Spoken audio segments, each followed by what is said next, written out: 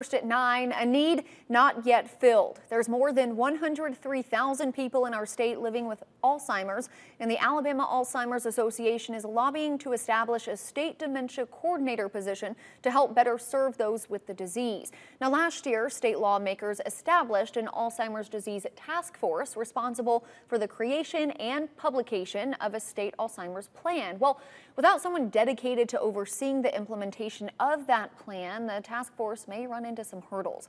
Executive Director Jessica Miller says many neighboring states already have a similar position at the state level and says it will help support not only those living with the disease, but their caretakers as well.